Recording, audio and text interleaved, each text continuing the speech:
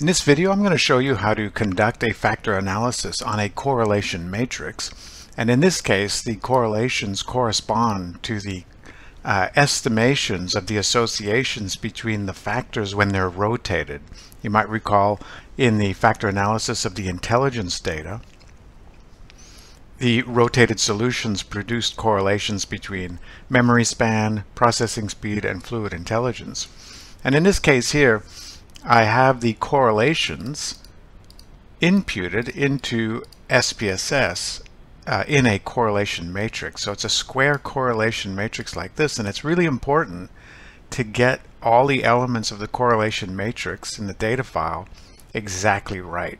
So row type underscore, var name underscore, and then you put your sample size, means, standard deviations, 0, 1. If you don't know what the means and standard deviations are, just put 0 for the mean and the standard deviation, 1 for all the variables. That's fine, it won't change anything.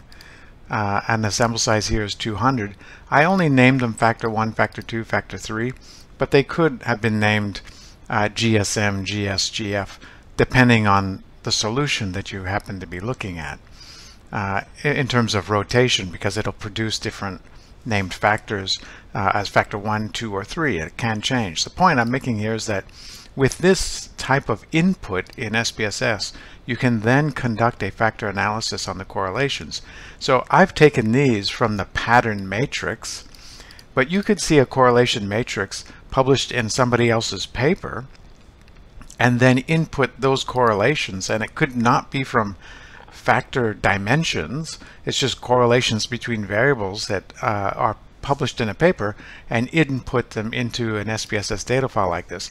I'm going to put a link to this SPSS data file so you don't have to create it yourself, because it's so finicky to get everything exactly right in terms of how the words are spelt and those sorts of things. I'm going to put a link so you can download it and use it as your template. And then if you want to add more variables, you can. It can be as large as you want it to be, but then you'll have to keep adding the word core, and a variable name here, and then you need variable names this way. This is just 3 variables.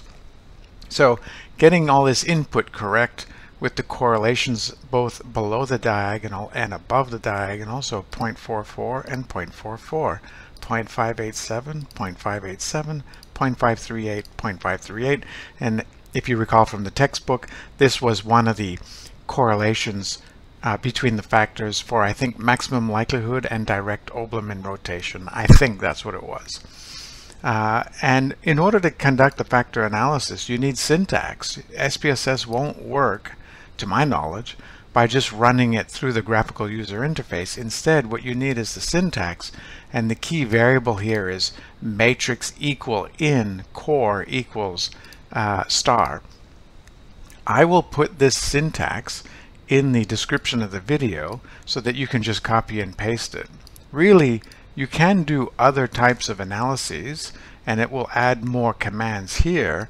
The key thing that you need is this part here, factor, and then this line that tells it it's a correlation matrix that it's analyzing, and these are the variable names here. So variables, factor 1, 2, and 3. So if I actually went into the correlation matrix and I tried to do a factor analysis here,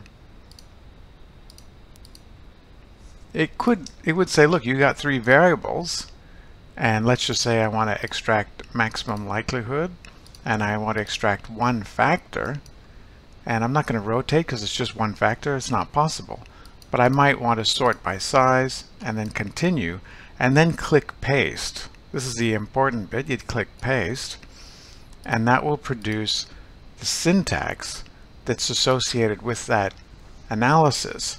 But this won't work on a correlation matrix as input.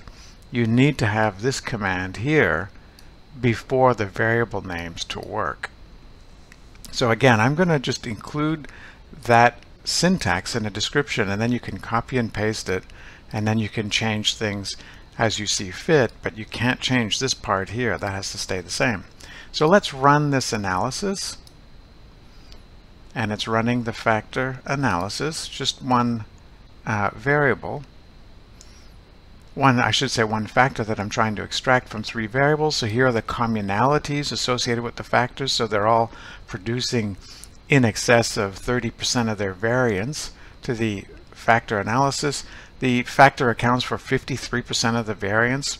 Very impressive, quite a big factor, and that's typical. General factors of intelligence usually account for about 50% of the variance when the data are based on samples with a lot of variability.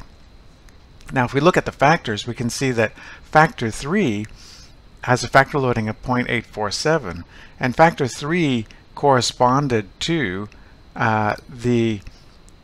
let's go back. Factor 3 corresponded to fluid intelligence in the textbook, 0.91, 0.65, 0.55, visual puzzles, matrix reasoning, figure weights. So that is actually the most significant loading dimension on this general factor. And previous research has shown fluid intelligence to be the most significant indicator of general intelligence. And so this is why it's interesting to do a factor analysis on correlations between dimensions, because then you can look at a second order factor and it can help illuminate the nature of that factor. And in this case, fluid intelligence is the most significant in terms of numerical value indicator. And then the other two factors, 1 and 2, which is memory span and processing speed, they're about equally sized factors. You could change the names in the correlation matrix to something more informative. It doesn't actually have to be factor 1, factor 2, factor 3. So this you can change, but the variable names and all this stuff here actually has to be the same. So this is an interesting way to carry on a factor analysis. Very few people do this. Most people just stop at the first order factors and the correlations between them. Now you know how to do a second order factor analysis.